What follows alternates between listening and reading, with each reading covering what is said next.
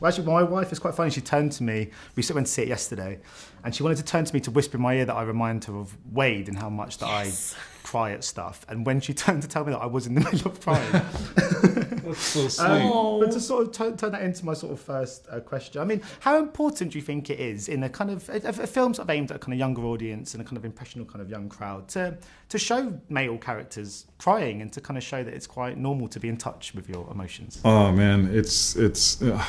I can't overstate it. I think it's really important. I remember as a kid, I'm still very emotional, and I had to re-access being able to share that publicly as an actor, actually, because I felt so ashamed of it as a child, and that in itself is a shame, you know, just to be able to feel.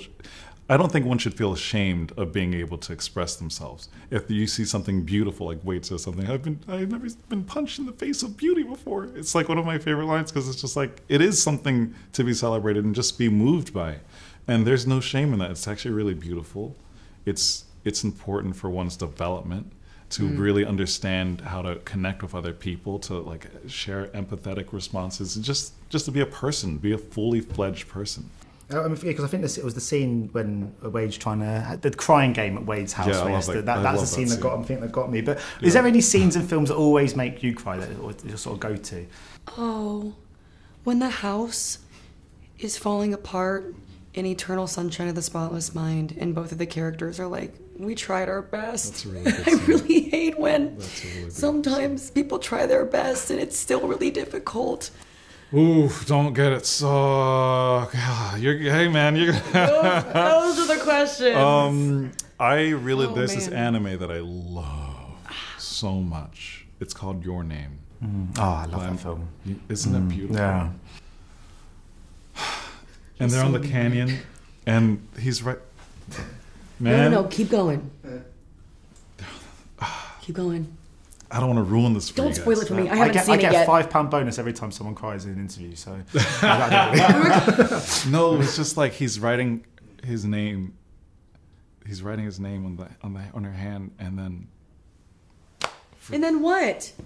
And then what? Forget it. But you gotta watch the movie. You gotta watch the film. You gotta watch the movie. You gotta watch. Hey, y'all are rude. You guys gotta watch that movie. You are missing out if you ever watch it. And then what? The one that always gets me is actually, it's another Pixar, you know, Inside Out, have you seen it? When Bing Bong sacrifices the memory of him to save Riley and says, go to the moon.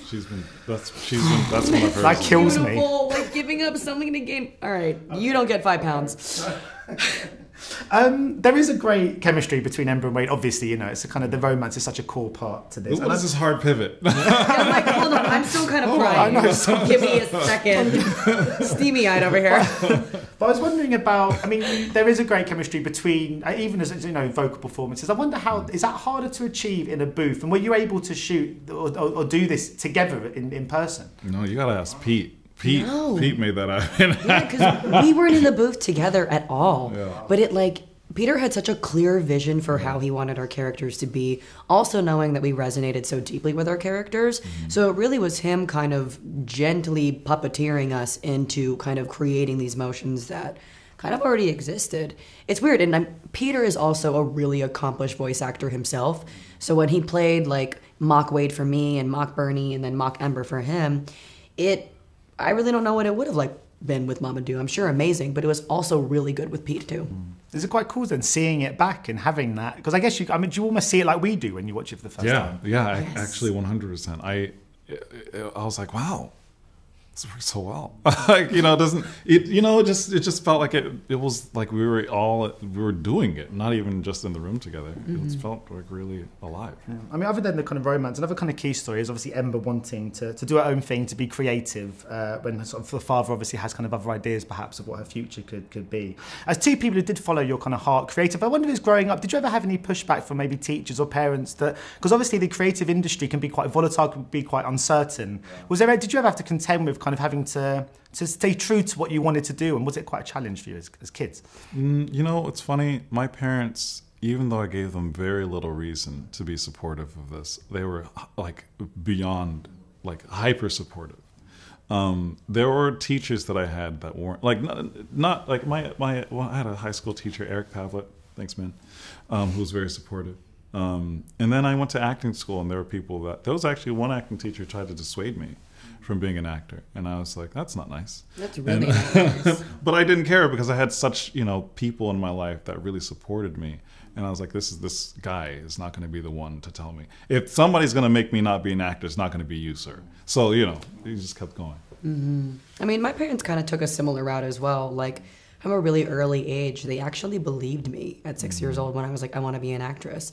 And, we got a lot of guff from our hometown community about how wild that is. And I think even when I was in school, like, because I was really focusing on wanting to be an actress, like, I did different methods like homeschool, or I'd move to different schools when I would go to Los Angeles with my parents for auditions. Oh.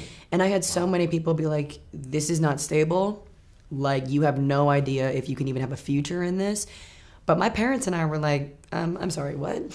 But there were a lot of times when, even in school, I would look at people taking different routes, and I didn't go to college, but there was always this part of me that was like, well, what if the scholastic life, and just the scholastic life, or something that is safe and secure, is so much better for me? And even this industry and just anything with creativity, like, those jobs can be very difficult. So there were many times that I didn't even need people around me to be like, you can't do that. There were some times when I even questioned, like, can I? But just because something is hard doesn't mean that you shouldn't be doing it. So I actually, my support group, my family, they actually really helped me raise the bar for my own self too.